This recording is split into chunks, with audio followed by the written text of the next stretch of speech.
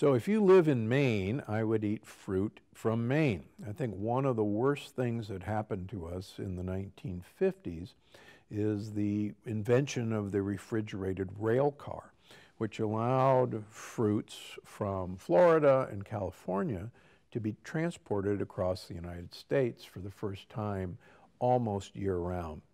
There's some really interesting evidence that fruit is a toxin that should only be consumed once a year in limited amounts. There's new research that just came out actually today in gorillas and chimpanzees that their gut microbiome dramatically changes during fruit season, which is a limited period of time, and that bacteria in the gut of these animals during fruit season begin to eat the mucus layer of the gut, which protects us against bacteria and lectins. So please, please, please eat fruit in limited amounts, only in your area and only during the time it's ripe in your area. Thanks for watching. Don't forget to visit my website linked in the description box below for more of my best tips.